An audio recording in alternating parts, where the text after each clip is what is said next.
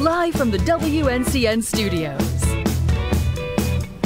Hello and welcome to My Carolina Today. I'm Valanda Calloway. And I'm Alex Butler. Coming up in today's show, we're going to tell you about the many components of a healthy diet. We're always trying to eat healthy. That's absolutely. And the Muhammad Ali story told in an English language opera. Ooh. Can't wait to hear more about And that. The voice. Yes. Aren't you glad you're in North Carolina instead of in Boston or Providence, Rhode Island? Yes, yes, and yes. Look at that. My goodness. God bless the people who are having to deal with this. I know a lot of people actually love big snows like this. I do not. But you would like some snow. Well, I would like a little snow. I'm not asking for a blizzard, but I'd like a little snow. I like to see some trinklets come from the sky, look outside and see the prettiness on the trees. Yeah, I can deal with that. You know, so this is scary, actually, for Our me. Facebook question of the day, if you had to go into your closet with what's in there right now, and we were hit with 2 feet of snow, could you handle it? I could. Because I'm so cold-natured. So I've got big clothes, big boots, big scarves. Fail for the Florida girl. I mean, honestly, I wish I had more things that are like wintry, but even then, you know, like I'm still ordering things online that I'm like, is it still winter? Do I need more snow stuff? I'm always asking people, how much longer do you think it'll be cold? Because I need more sweaters. So yeah, I mean, I don't think I could do 2 feet of snow.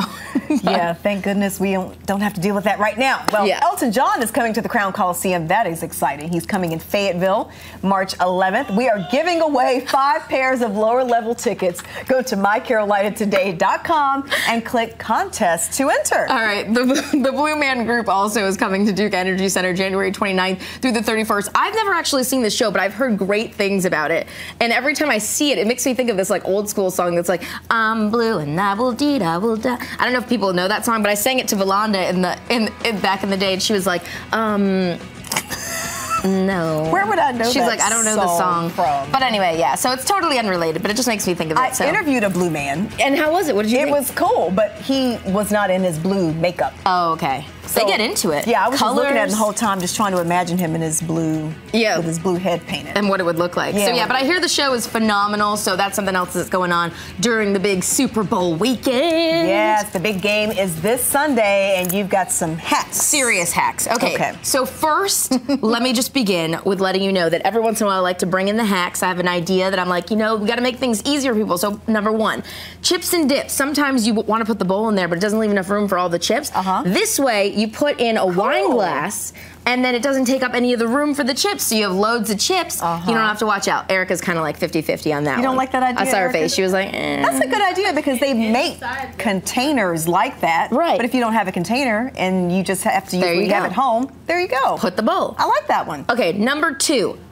A lot of people have warm beer. All of a sudden, you're in chaos. You're like, oh my gosh, warm beer, how do we get it cold? Warm beer in salted ice. If you stick it inside of salted ice or water, so add water and then salt, and then cold ice, let it sit in there. They say within 7 minutes it should be cold. Oh. Yes, and I saw a guy do it on YouTube. He tested it, said it was cold. So if you got hot, you know, there you go. There's solved. All right. Okay, number 3. Erica's like 50-50 on that one. Okay, next one. Corn on the cob in hot water. Okay, so here's the thing. You have a lot of people you want to make corn on the cob for. You're going to chop them up. This is for even not on the Super Bowl. You can stick it in a cooler, put 2 kettles of hot water into the cooler, let it sit for 30 minutes, cooked. What? What's wrong with that one? The cooler might be dirty. The cooler might be dirty. Clean the cooler first, people. Then do it. I guess if you're away from home, this would work great. Right. You would need to do this at home. Well, or if you have a lot of people that are coming to your house. A big pot and boil it on top of the stove? I mean, how big of a pot? I mean, I don't own a pot, really. Okay, next. All right, so you've got, you know how you get a big case of soda sometimes, and you have all these sodas, and then you take them out one by one and stick them in? This guy on YouTube came up with a fast way to do it. Check it out. So he opens it up. He's like, open up one side, stick it in to the fridge, open the other side, stick your hand in, push them all out. Done! Come on, I never thought to do that. I always sit there, and I'm always taking them out one by one every time, Valanda. Have you ever thought to do that? No. No. I know. So it seems like an easy hack, but it's not common sense because I'm one of those people, I'm always pulling every single one out. Okay, I just made your day faster. If you're cooking that day, you're going to be like, bring all the sodas in. 1, 2, 3, done. So all just right. go whoosh. Yeah, straight through, and you're done. All right, and finally, this one's for the kids. Super Bowl bingo. So you know how the kids, sometimes they don't really know what's going on. They can't really get into it. And, you know, they don't really understand the teams. So you got something for the kids to do by printing out these little bingo cards. Okay. And they're all football related. All right. So if something happens, you can be like, all right, we're playing bingo during the commercial breaks, and then you can use like little foods and stuff. Okay. I think our next item is begging to be talked about. Addressed. So let's address it. Okay. So I told you guys about this app yesterday, Marco Polo. Yes.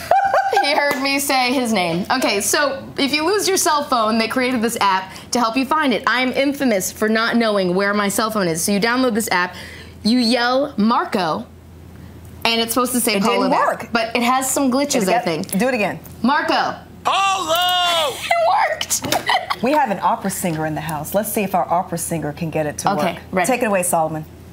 Marco! It doesn't work. What? I'm surprised. I know. Do it one more time, but lower. Marco! Do it more like you're talking to your friend, like, hey, Marco. Hey, Marco. It's still not working. It has some glitches, I have to be honest. I don't know what the glitches are, but I know that they exist because if you speak in a high-pitched voice or a very, very deep one, it doesn't work. But if you're right in the middle. Marco. Marco!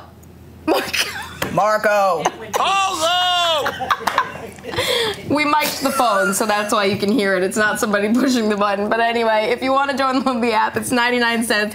All this morning I was like, this app is sexist. I'm like, this app doesn't respond to girl voices. And then men were coming in and doing it. So it's just, you know. We've had such laughs all morning with this doggone app. And then it will just respond. I want your 99 cents back. Yeah, I want it back. I want my 99 cents back. It also responds when you're just talking loudly. Right, as we have been throughout the morning. Yes. Hillsborough is a semifinalist in the coolest small town contest.